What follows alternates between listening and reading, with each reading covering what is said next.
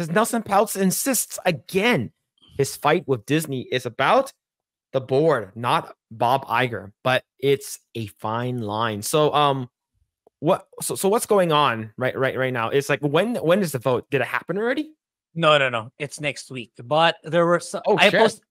If you look at the spreadsheet, there's also another article there that says there was leaked data recently that I'm not sure if Wall Street was the one who got it first, but suddenly Peltz is now winning in the votation. Ooh, okay. Yeah, okay, yeah. all right. It's gonna be spicy next week for Disney because let's assume Peltz. I'm actually curious if Peltz wins. Let's say optimistically speaking, if Peltz wins, will Bob Iger right? This article says I have no ill will to Bob. We just want to help him when we get our seat on the board. Will Bob Iger leave, or will he stay to recover his image? That's the part I'm curious about. It's or is his ego that fat and big? No, I lost the Peltz, so I'll just leave. I don't know what direction he's gonna take if assuming Peltz wins. So it's gonna be exciting if he does really win suddenly. Yeah. Let's see. Nelson Peltz said today that his bitter proxy fight with Disney is not about Mr. Iger, nor is about it a referendum, but his leadership. Even as CNBC reported that his firm, Trian, is it Trian? I'm not sure how to say it. Trian Partners has withheld votes from the CEO, who is also a board nominee. Trian didn't respond to a request for comment, but the firm clearly feels it needs to walk a fine line between attacking Disney's board, but not its rather popular CEO. Publicly, Trian has been aggressively lobbying shareholders to withhold votes only from Disney board nominees Michael Froman and Maria Elena Lagomasio, and back Peltz and former Disney executive Jay Rasulo instead. The board has 12 members, which will be the nominees who wind up with the most votes. Voting is ongoing, and tally will be unveiled at the company's annual meeting April 3rd. Damn, that's Wednesday. That's really soon. Yeah. But a lot of institutions have. I've been watching a lot of WDW Pro this week. A lot of firms have begun siding with Peltz. Finally. How long did it take them to open their eyes to see if Disney has a shot of going back to profitability and going back to a family-friendly entertainment company? It's Peltz. It's going to be Peltz, not Iger. All right. Let's see. Peltz's flurry of communications to shareholders have mostly focused on what it calls weak and inadequate accountability provided by the board, especially regarding succession. Influential proxy advisory firm ISS last week recommended shareholders support Peltz, but not Rasulo, for the board and withhold votes from Lagomazino, who is also citing succession. Disney says Peltz and Rasulo have nothing to offer strategically, and their presence on the board would be detrimental. Iger has received support from luminaries and entertainment and finance, from George Lucas to Lawrence Powell, jobs to Jamie Dimon or Demon. Jamie Dimon. Okay, that's Jamie Dimon. Who's that? CEO of JP Morgan. That's why I know. That's why I know. It's not surprising. I know how he talks when he's in the media. So, chat, for those who don't know, my first job is JP Morgan. That's why I'm familiar with Jamie Dimon. Anyway, he's I'm not a fan of him.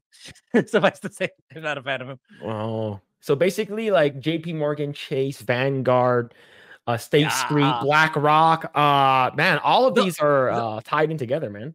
Yeah, though Valiant made a video saying BlackRock and Vanguard are beginning to waver on their ESG stance. So let's hope that bears fruit, or it actually comes true. Valiant has been saying that, so it's Valiant. I'm sure he did the deep dive already, and he's a legit financial analyst. So I believe him. All right. And the current board received support by Glass Lewis, another big proxy advisory firm.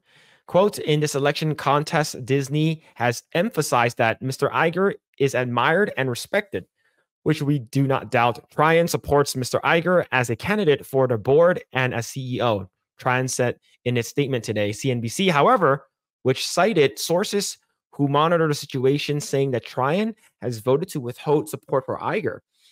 While that would not be surprising, it is just not that what the firm is urging other shareholders to do. Trian is voting its own shares as well as those who ally the former Marvel executive Ike Perlmutter, together repping about $3.5 billion worth of common stock.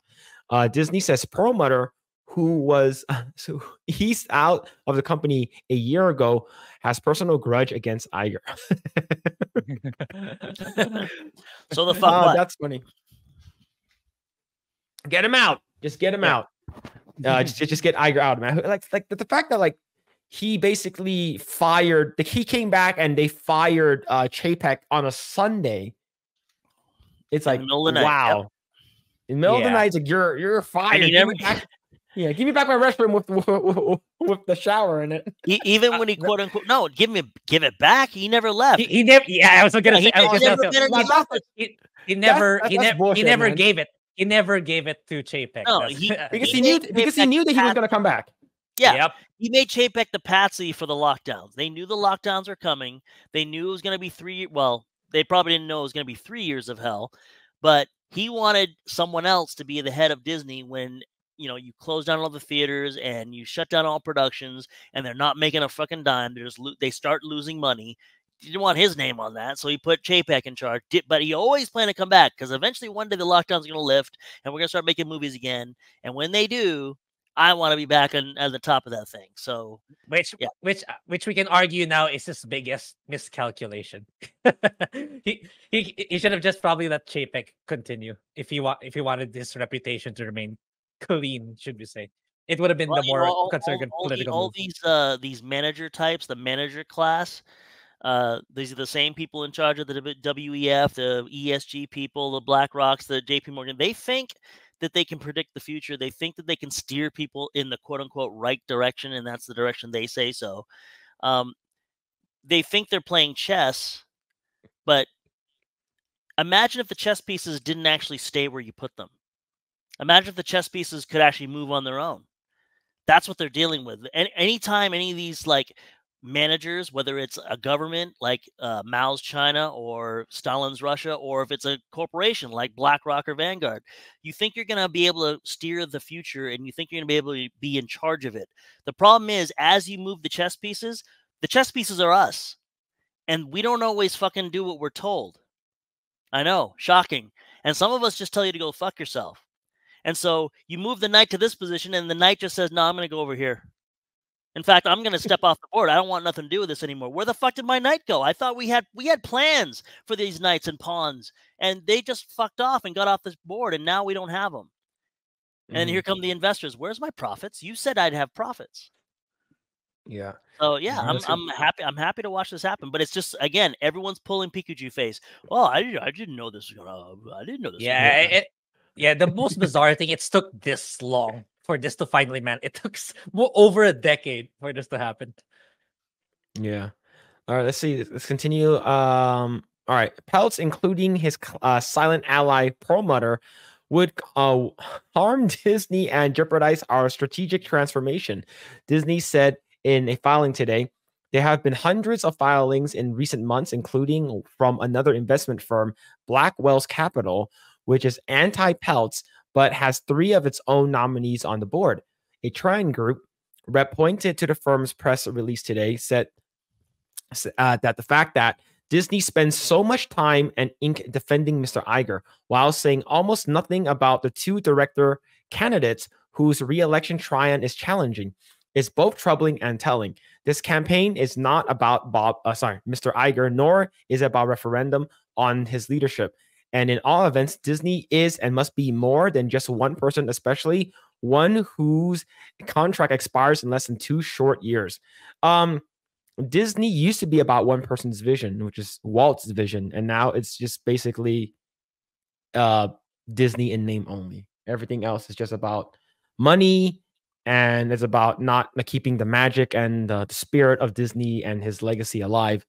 And it's all about like what we can do now. If Nelson Peltz comes in and takes over, the fact that like I'm not sure how much house cleaning he's gonna do. Yeah, he still like him getting the seat is just the beginning. Like he still needs, yeah, as Dan mentioned, or sorry, Ogami, he mentioned there's still everyone else at the bottom. Everyone Mhm. else at the bottom, right? It's like these are all DEI driven people. So just he's still gonna face a lot of opposition apart from Bob's yes men board of directors. There's also middle management, the everyone else, everyone who's DEI infected. So we can only see how much influence can Nelson and all the other institutional investors that sided with him. How much can they steer the ship to bring Disney back to its correct to the right path? Yeah. All right, let's see. Let's finish this off. This election is a board election, and the question before shareholder is who should serve on the board, helping the company on behalf of the shareholders. Choosing between these slates and voting for change versus more of the same is really what the election is about. Yeah, I believe as of right now, at least the past 4 years, Disney has not made a lot of money. Like, did they ever make $1 billion? Like last year and the year before? Not really, huh? They've Most they've lost gotten. money. Yeah, they've lost Yeah. money every quarter. In fact, the report is every quarter they lost close to $1 billion per quarter. A quarter is 3 months. So, yeah, they have been losing because they put out crap product. Again, they were pro lockdown, so they were all about shutting down everything. And to be fair, everyone at the top corporations were. But then they decided to pick that fight, and they decided to virtue signal. And we always have that video of the head of children's programming's my not at all secret gay agenda. So that stuck with people, and Mhm. I don't think that was an accident. They speak with such confidence because they believe they're on the right side. Again, it's a cult. It's a DIE cult. And they follow all the religious patterns that we've seen a million times in the past.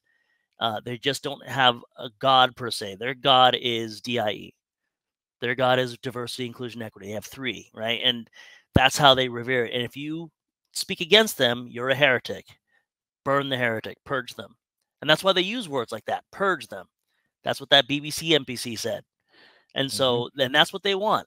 And again, the investors, the global investors, they might think they're on the right path too, but really at the end of the day, they're about making money. And what they were told is that the modern audience is out there. It's the young people, and this is what they're into. They're into this diversity, inclusion, and equity.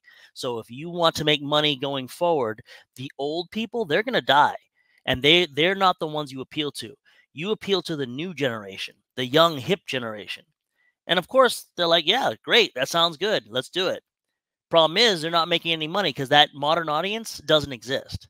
There's plenty of young people out there. It turns out that they don't give a shit about any of this stuff. None of it.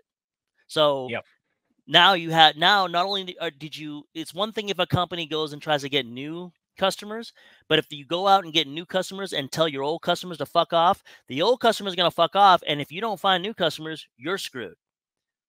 And that's what's happening right now. So they did this to themselves.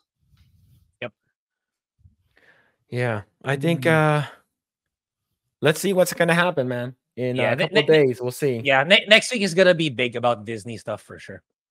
The power struggle is about to go on fire next week. Yeah, well, I keep bringing up it's the lesson of New Coke. We brought this up last time, the New Coke and Old Coke thing. All right, New Coke did learn because when they started losing their customers because they made New Coke, they corrected very quickly because they wanted to keep their customers. They wanted more customers, but they wanted to keep the ones they had. So they released, while New Coke was still on the shelves, they brought back Coke Classic to keep their old customers happy.